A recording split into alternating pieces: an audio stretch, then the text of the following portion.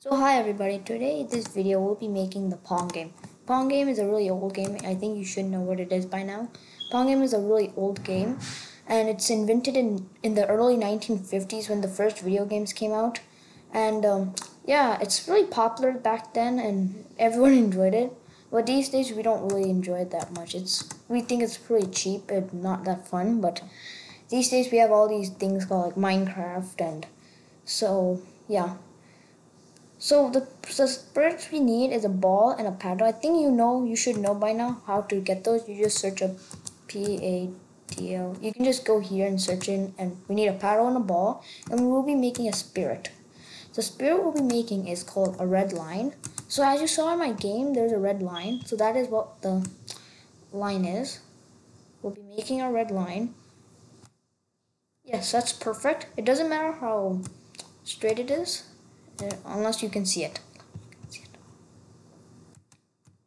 I can adjust it. I don't know how high I need it. So now we can get on with the code. So the code that we'll be needing today. So as you see, the ball has the most code. The paddle. Let's just do the paddle real quick. This is something we can do really easily in our own heads. Forever. Set X to.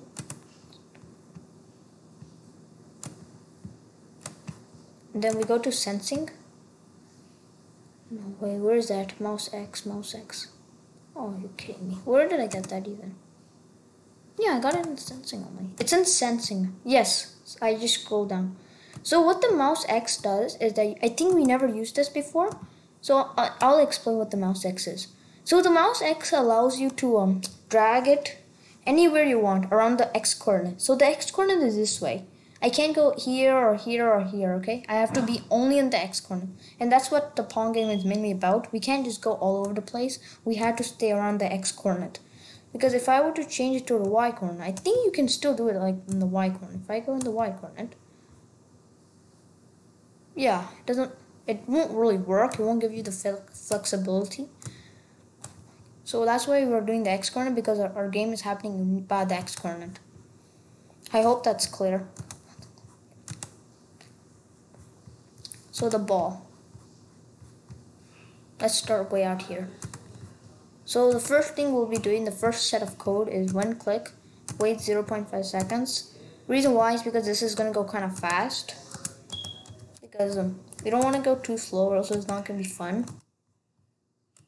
Actually, I understand that this is one of the games that you would have seen all over the place. That's why I didn't do this the first game. To be honest, this was one of my first game I made. And you might be wondering why I didn't do it before. So I didn't do it before because every single person, if you search up the game Pong game on the internet right now in the Google, on YouTube, you'll see like a bazillion people with the same exact thing. There's so many different ways to do this, guys, but this is just one of my ways of doing it. So, okay, whatever color you have, if you have a black line, put a black. Since I have a red line, I'm putting a red. So yeah, there's so many ways to do this. And yes, we need our scoreboard. So that's what I was thinking, but I just feel like doing it because it's pretty popular and really common that everyone does in Scratch. Like everyone has this kind of game everywhere.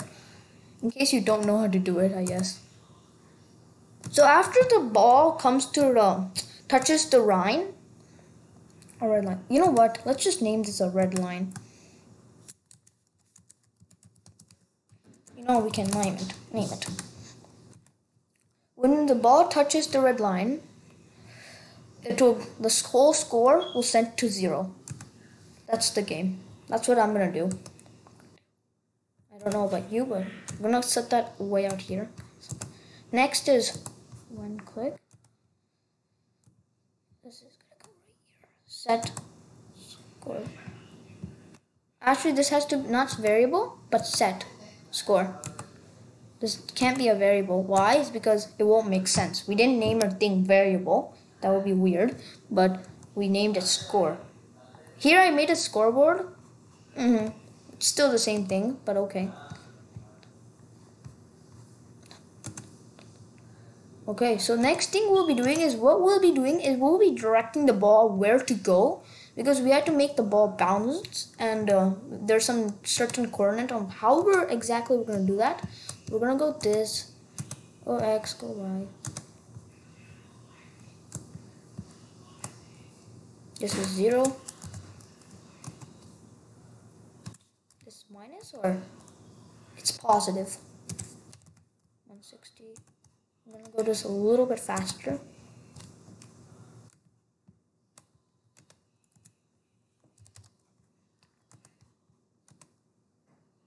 Forever.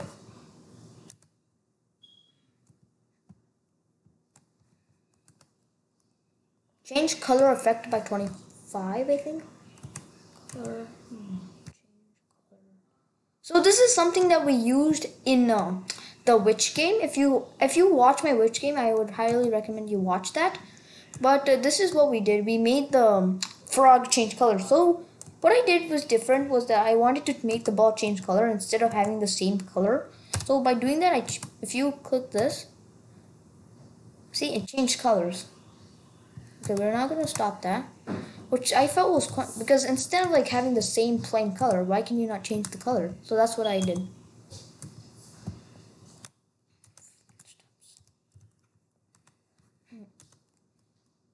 If on edge bounce, so the if on band edge bounce is mainly the whole key of this game. The ball is not gonna stick on the wall; it's gonna bounce all over the place because of that. Yeah, this is what your game should be look like. We still have more code to do, which is why it's not bouncing off. So that's the part I think we have to do. Okay. This is the next code. We're gonna set that aside. This is where we're gonna do it. One click to attach their blocks forever.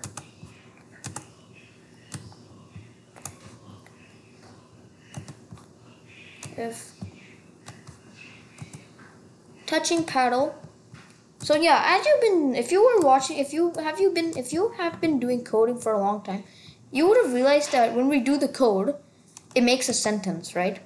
I think that's really, okay, one click forever. If touching paddle, then it's like a sentence. Then turn 90 degrees, 15 degrees, turn right. Right, turn right degrees. It's not 15 degrees, so we go to our operators. I think it's pick random, right? Yeah, pick random 2. So this is what we need.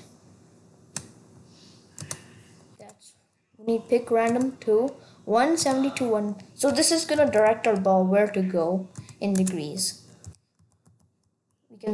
So we are letting the ball choose from those 2 degrees. And then change scoreboard 2 by 1. Not variable, but scoreboard. Wait 15 steps. Move 15 steps. As you see, everything's on 15 steps and not 10 steps. Wait 0.5 seconds.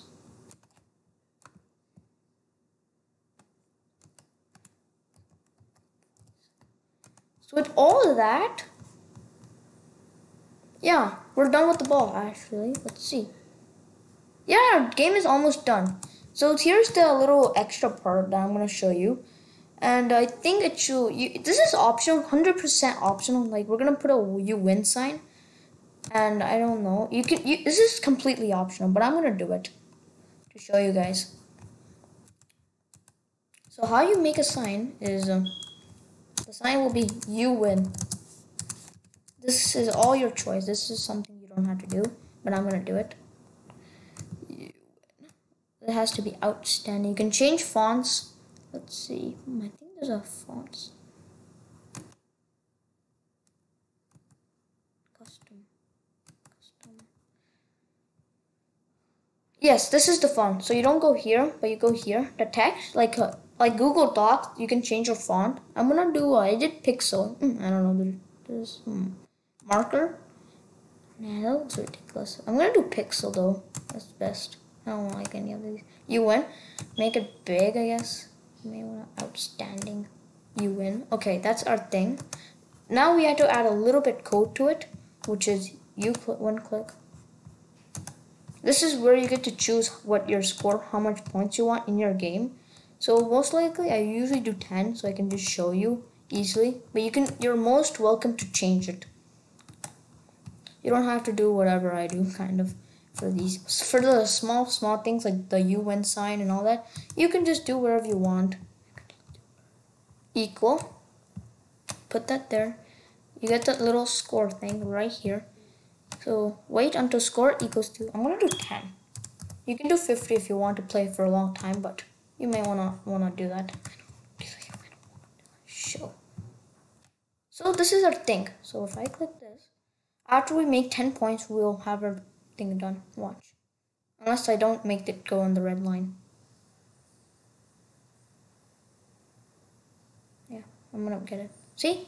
You win. And then it resets the score for you. How handy. So this is the game that I'm gonna do. It might not be the best game, but so yeah. I'll guys see you guys next time.